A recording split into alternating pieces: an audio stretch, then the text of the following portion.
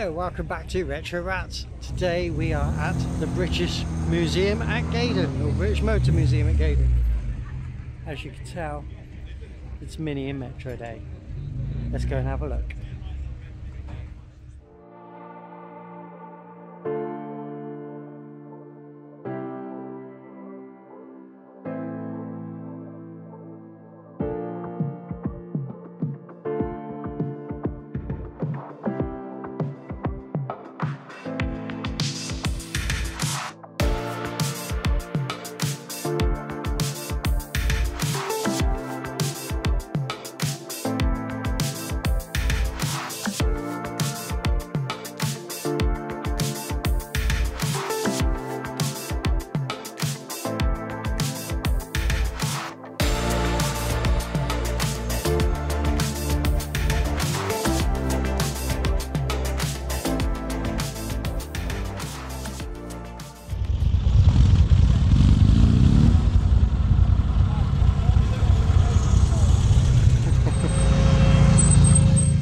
A straggler.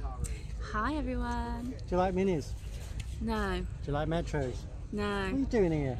Because I love them. Hey! This is the car that was on Bangers and Catch. That one chap did it and didn't really want to be filmed, and at the end they gave it to Gaydon Museum. Here it is.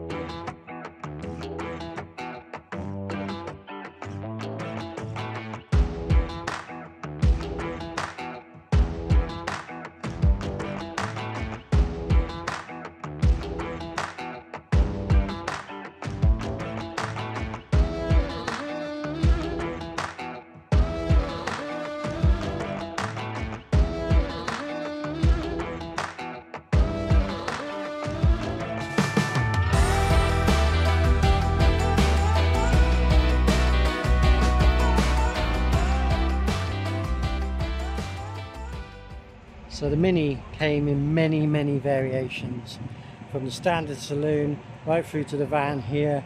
There was the Worsley Hornet, which is just behind me, and the Riley Elf, which was a different badge as well. So we're going to take a look at the van version. So this is the van version. Very lovely.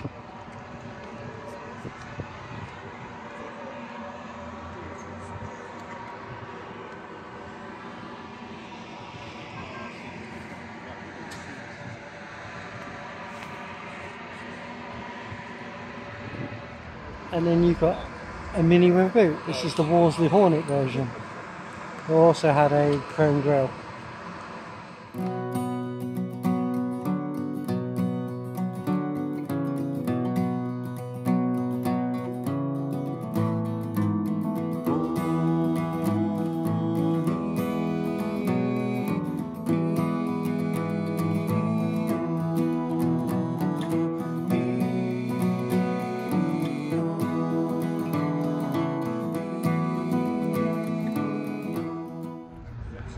The Mini was also famous for rallying, and John Cooper and the Cooper Works released a lot of different various Minis.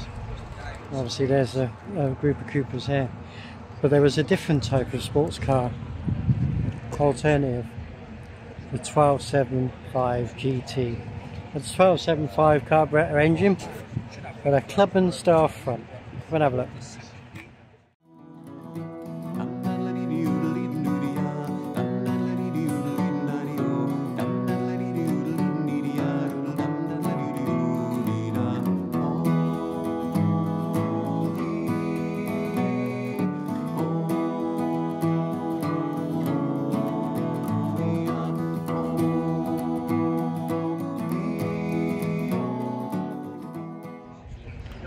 There is also two versions of alternative bodies, a Moke and a Scamp, and I'll show you one now.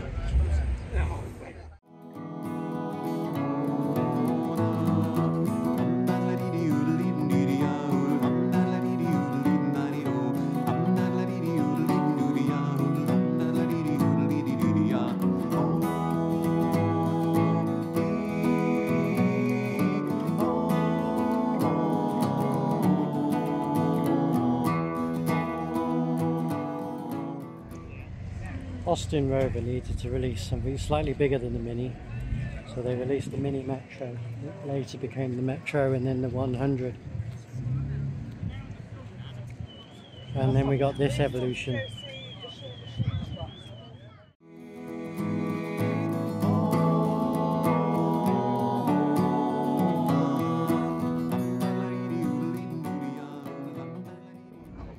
The very early Metros, the one here in the goldy brass copper colour, a lot of these were destroyed because the engine fitted straight into the Mini. So obviously all those Mini owners out there who'd lost their engine would go and buy a Metro because they were cheaper on the market, and they'd take the engine out, scrap the body off and use the engine for the Mini because they were the same engine. So there are very few of these survivors left, and obviously they did that because the body would rust out and they were at the end of life, but the engine still had life. So to see a rare survivor of a very early Metro, and there's what I mentioned earlier about the difference in the indicators and the side lights and the lights being independent. So let's go and have a look at it now.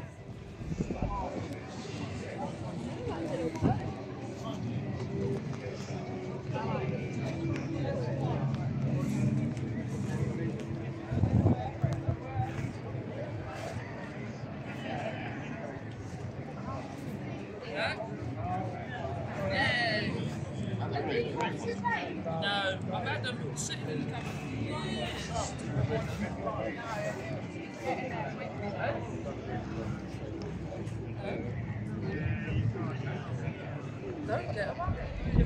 The Metro was also used by the local police force. I'll have a colour my beer. Ready for me on it.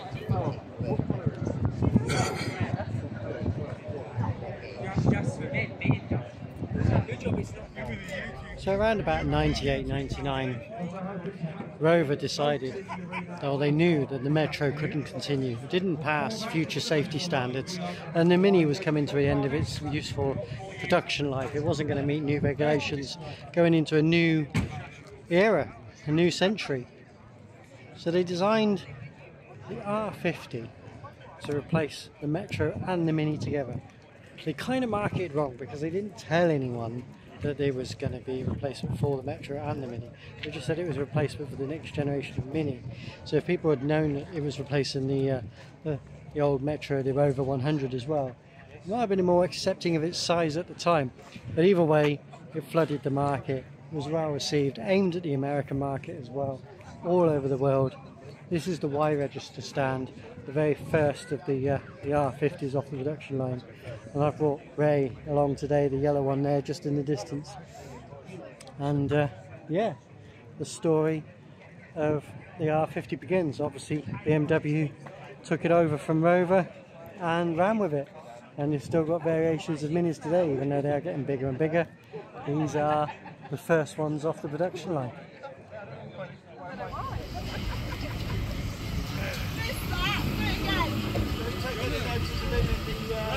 In the red car, it attempts to see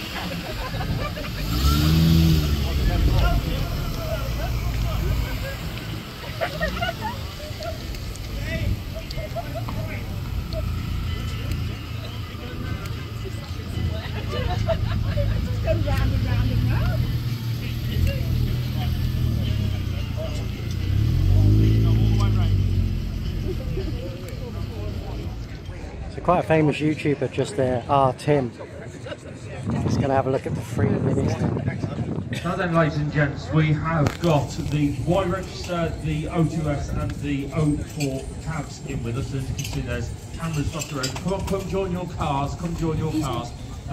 This one here, this is my new gadget. So apparently, he said the camera follows. How clever is that? Look at that. Look, I'll walk over here. That's good, isn't it? That is good. AI is going to replace the human race, isn't it? Right, we will start with, well, as it's your 20th birthday, we'll come to you last. So we'll come over to you first. It's a Y register, but it's on a 51 plate. No, I'm joking. Tell us a little bit about the Y register. The Y register is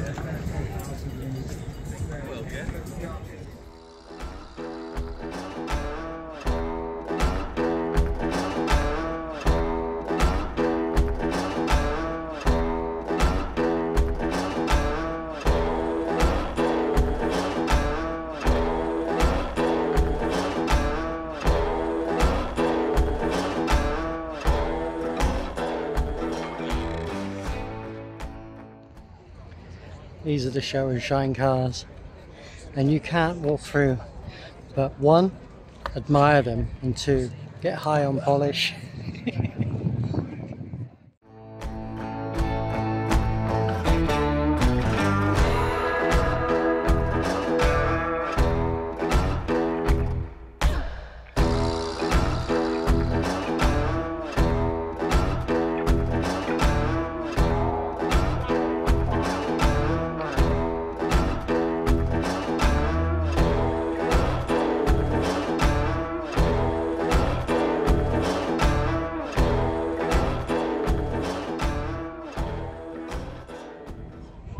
As the Mini advanced, it released different models, celebration ones. And just in shot here, it's the 30th year anniversary one, the Mini 30.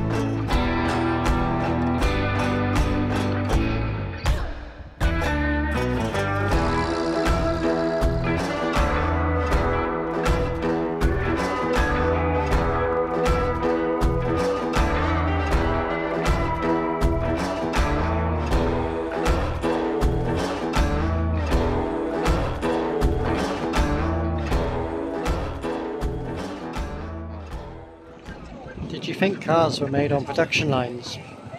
No, you're wrong. They foster their young, I'll show you.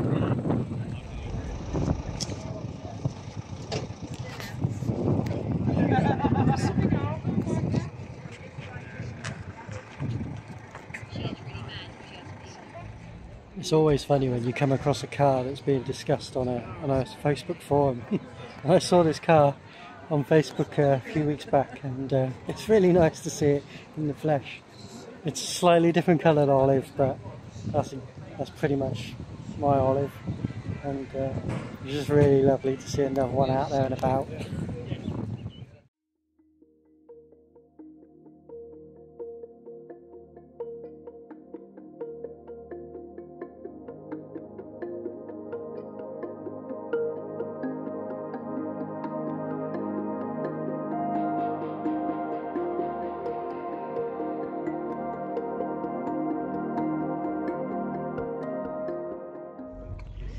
That's a proper retro. If I had a sticker, I'd have given them a sticker. That's a proper retro Ratz paint job. Ordered. Hey, yeah, they're ordered. So if you watch this video and you want a sticker and it's your car, message us. I like that. Top effort. That is nice. I hope you're going to do the rest of the car. And the back, Peggy. Well, except for that bit there. It looks better. It looks better in white, on the white. I like that. Well done. Top notch. I'm just walking around and I've come across this one. Don't know if the camera's going to get it. I think it will. Fair play to you. That is flipping wonderful. Love it. There's a lot of speckles of colour in that.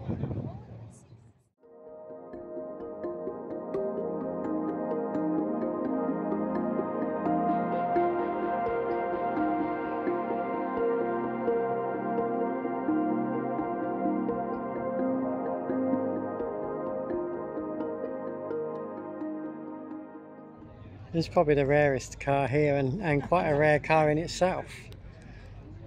But it's at a Mini and Metro day. Ah, it's the cousin, isn't it?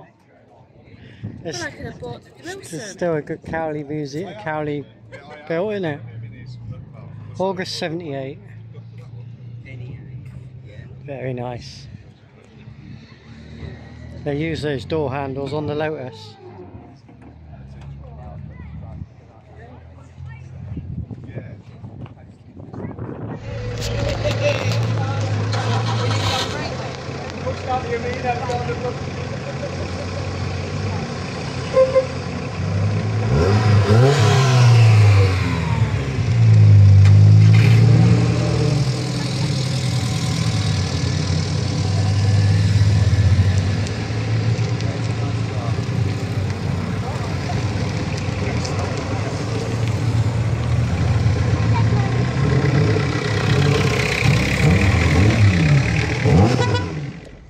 as you guys know, I absolutely love a Metro, and here's an immaculate 1.3. There's the 5-door.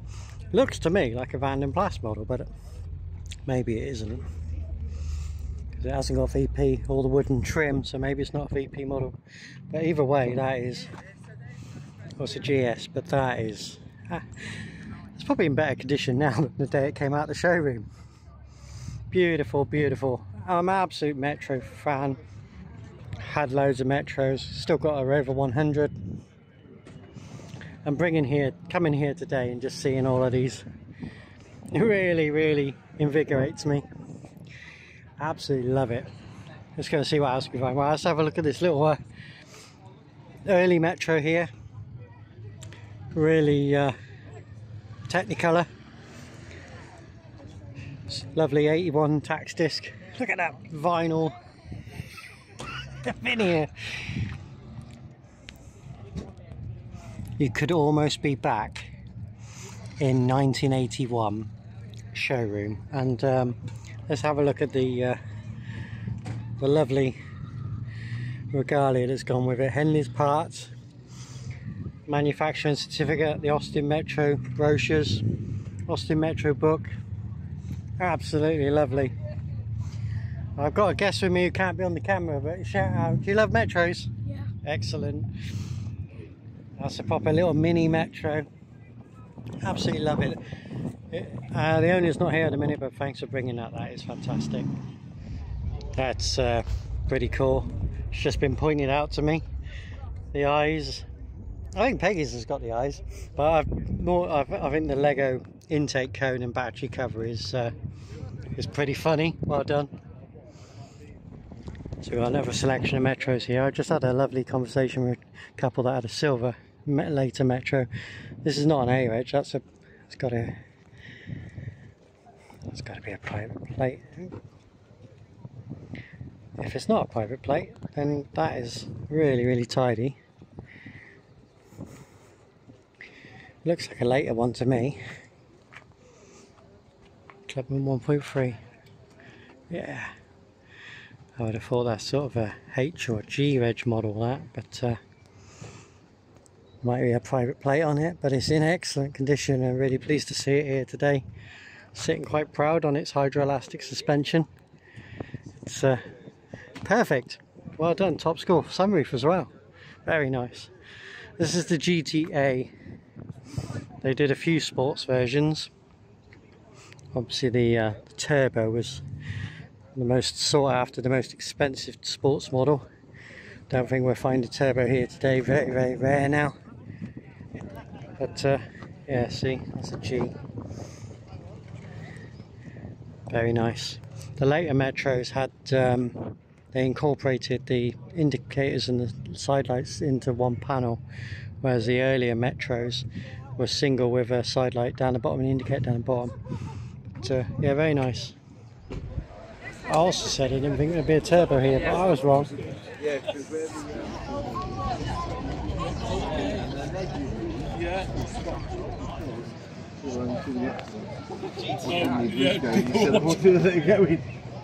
Typical. We loved it, and again, you know, the handle was so well, don't we? Same concept, and you know. Just had the suspension. So regular viewers to the channel will know that me and Peggy do have a Clubman estate, and I absolutely love it, called Olive, and Olive needs some work, so that's why she isn't being used this year. I'm making space at the workshop, and there'll be some videos on her this year. We're going to have a go at doing some of the body work and replacing the radiator and so on, so there's some exciting times ahead, and I've been purchasing the bits to do that, but I'm so pleased to see this one here today. Brilliant.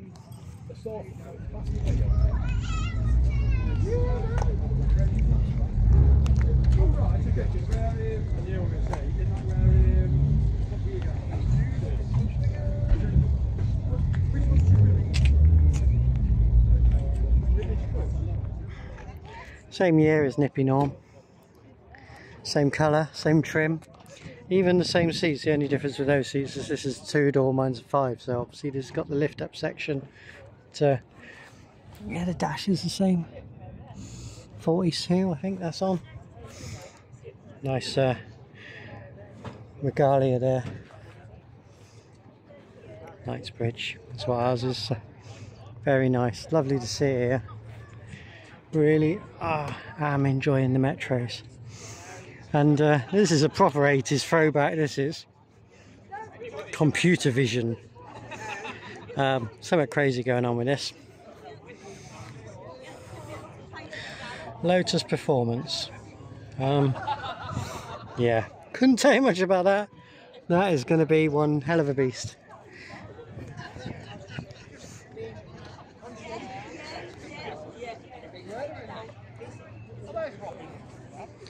That's a crazy, crazy, crazy race car.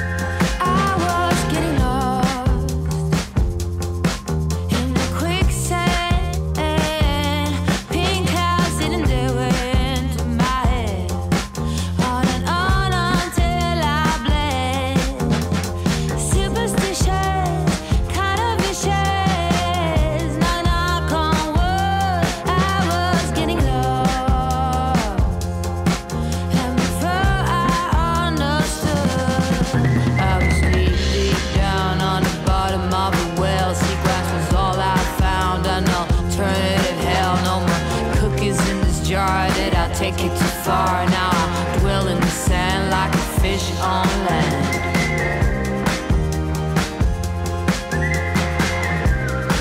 Like a fish on land.